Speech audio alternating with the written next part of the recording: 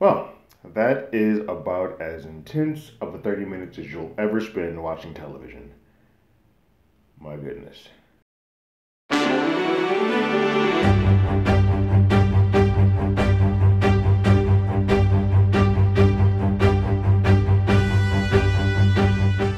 Hello, everyone. Terrence here with Hollywood Already Did It. If you haven't already, go ahead, like, share, subscribe to the channel, leave a comment, ring that bell below. Anytime we have something, you'll be among the first to know. The fifth episode of Who's the Patient has aired. It is called Pastitsio, which is a type of dish from Greek culture that will come back to bite us all in the ass as this episode comes to a conclusion. I can't be sure, can't be positive. I think this is the first episode that doesn't have Alan as the opener. Like, I think we've always opened up on Alan, so this is the first time we open up on Sam. And so this picks up right after the last episode. Sam is on his way to go see his ex, Mary, based on Alan's suggestion, like, hey, you might divert your energy and your attention and get some of the happy moments back in your life by going to go see Mary. And so he does. Normally, when someone is driving to go see somebody that they care about or they've loved and they're playing like their favorite musician, like he's got Kenny Chesney blaring, I'm assuming. I don't know Kenny's catalog well enough, but I'm assuming based on what he said and who he is, that's Kenny Chesney playing. Normally, when you're playing a song like that and you're going to see somebody you love, you sing along with it. He is still very rigid, still very intense. Whatever feelings he is still holding for Elias back at home, he's still feeling it as he drives. And then he goes and sees Mary, and I cannot say that I have not seen a more awkward conversation between two people who used to, at some point in time, give a damn about each other in my entire life. It is weird and awkward, and very stilted. She doesn't quite understand. She's like, "Oh, you're in therapy, cool." But she doesn't quite understand why he's there. He doesn't really bring it up. They have some very long gaps between their conversations and what they're saying. What we do learn is that they do have a kid together, what is initially thought to be a child that they have together, but the kid's not around. There's nothing in the house that seems to be kid-like or that there's a kid around. She mentions that their kid that they have together, Hera, I believe, is doing well, is running, likes to run, and then she's gotten another kid. When she says she's gotten another kid, that leads me to believe, like, oh, they've got like an adoption make-a-wish thing in another country that they sort of adopt a kid and then send them money, that type of situation. They don't actually have a kid that is present in their home together, which is probably for the best because they're both awkward. They bring up Kenny Chesney. She's like, have you gone? She's like, I haven't. She knows that that's one of his bright spots. The biggest takeaway from this scene, though, is that while Candace, Sam's mom, is fully aware that her son is a killer, Mary was not. Mary was very much not aware. She knows that like there's something disconnected between them in the relationship, but doesn't quite know that he is that. So she's not sure why. It's like, oh, you're in therapy? All right, cool. I guess you needed therapy. It's not clear for them. But they keep having this very stilted conversation that for a moment she seems like she's happy to see Sam, and then after a while she's like, I don't know what we have to talk about. And so she brings up the chair that she's like, your love chair is still here. Yeah, your recliner, you left it, and they drag it to the car, and that's sort of her way of getting him out, and that's sort of the way they end this conversation. This very awkward and uncomfortable conversation. While he's off with Mary, Elias and Alan are sort of having a heart to heart. And in that, Elias is kind of like, hey, look, you said you had your hands free, right? And you say that you're his therapist and you had these sessions. And he's like, yeah, cool. How about we try this? And this is like Elias's last ditch effort. Like he's like, we're both gonna die here. This isn't going to go well for either of us. But let's go down swinging. That's his way of thinking. Like let's go out with a bang. Let's go out swinging. So he suggests to Alan, invite me to one of these therapy sessions. Do it in your therapy way, however you have to do it, trick the brain, trick him to believe so that I needed to be present, do so. And then when we have him, your hands are free, you choke him down and I'll throw my body on him and we'll try to at least go out with a bang and see if we can get out of this. Alan's processing it, but he's not really like, no, I don't think that's the way to go. We'll get out of this. And in that, Alan then starts talking about, hey, when Elias mentions to him like, "Hey, we're both gonna die," Alan's like, "I need you to do me a favor. While I've taken this note in case you die, I have this note for you of who I need to let know and say your best wishes to. I need you to let my wife, I mean my daughter know that I love her, and that she will get through this, and let my son know that I love him too. And even though that they were very disconnected in her death and when she was sick, his mother loved her as well." We later get a flash sequence that shows how close they were. When he was a little boy, she was fully on. He was fully on into her life. And we start hearing a bit more of a connection that they had, and how he lost Ezra, as he feels. He mentions that at some point in time in college, he ran into the Orthodox Jews at college, and sort of has just changed his complete life. And everything sort of changed, and that sort of just rubbed his wife the wrong way. Sort of just bucked the system. He didn't know idea. It was like they got kosher food, but the only difference between kosher food and regular food is that it's regular food with 1,000 rules. And so he kind of just like, we split apart, and I lost my boy then. And so if you could let him know that that he is special and that I miss him. And as he starts to go more into it, you know who comes back. And Alan screams to Elias like he's back. And so the conversation that they were having has to end, and we see Sam dragging in his chair that he just got back. And he uses that now as his therapy session. Now, what's fascinating in this is that as soon as he drags the chair in, he sits down, he's ready to have his session, because Alan comes in. Alan is ready the second he walks through that door. Like, all right, I'm in session mode. We got to bring this back and kind of calm it down, because I don't know how that conversation went. I don't know if it went good or bad, but I know he's going to need to talk to somebody no matter what. It's interesting that in that Sam's specificness and OCD-ishness, he has to clean the bag off. He has to like line up the tissue paper perfectly before he can actually have the one-on-one with Alan. He begins talking, and Alan's like, "Oh, how did it go? Or what did you guys talk about?" And he's like, "Yeah, got a kid. Talking about Kenny a little bit. I don't think what you wanted. I liked it. I liked talking to her, but I don't think what you wanted, the divergent of my feelings, occurred. Like I didn't divert my feelings enough from that to that." And then Alan starts talking about the kids, because he mentioned that they're kids that they adopted from Bangladesh, which is where we learn that full on that they are kids from Bangladesh. Alan starts broaching that, because who can talk bad, or like whenever you hear the thought of kids, you get happy. Generally. And not for Sam. Because Sam then starts talking about, what if I had the urges and to kill and basically murder the kids? How would that be? And Alan's like, whoa, this is taking a turn. Then Sam starts getting up, freaking out, and pacing. He's like, I gotta do this now. I'm going to do this now. And he takes the key and opens the door. This scene feels intense. It's like 5,000, because Sam's running towards the door to go kill Elias, and then Alan starts screaming to holy heavens, like, "Get down here!" to Sam's mom, like, "Candace, get down here, get down here. We have a problem. We have a problem." And it sort of culminates with Alan about to attack Elias, and Candace demonstrating her authority and getting his attention. He's in a trance, and she does this thing where she's talking to him at first, and then she just claps her hand like 3 times, like a parent trying to get your kid's attention. And Alan swings around with like tears in his eyes, like just stuck in his eyes. And he listens, which seems to be the only way that he's actually ever listened when in that enraged of a state. That is what he listens to. When she feels like she's gotten his attention and gotten him to stop, she just calmly goes back upstairs, which the way that she walks upstairs is just weird and odd, and I may be leading more into it. I may want it so much to be mom, or have her something more to do with it, but that's kind of where we lead to. Sam closes the door on Elias and then goes to his room, which his room, I've always thought his room was upstairs, like mom's is only upstairs. We now get a better layout, is that Sam's room is directly next to Alan, where Alan's bed is, Sam's room has a little off in that little basement area.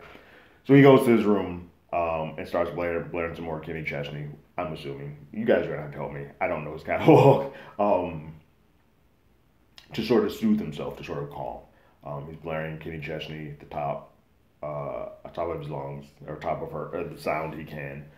It's blaring through the house, and then he's also looking up stuff on the internet. The one thing that sort of seems to calm him down is that there's a Kenny Chesney chat room talking about concerts and who went where, and I went to Reno. He does that. That calms down.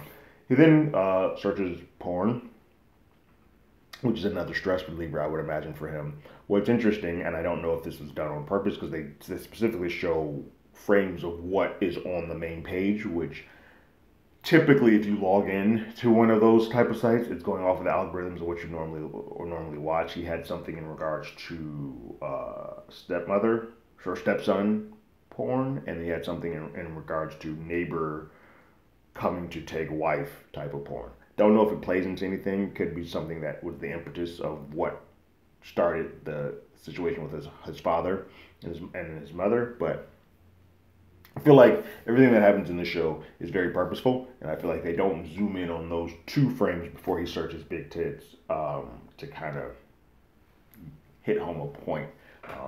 And whether it's an Oedipus complex point, who knows? But whether he was into his mom, I don't know. But those are some type of words and triggers that I think they were purposely putting in front of us. He wakes up the next day and is no better.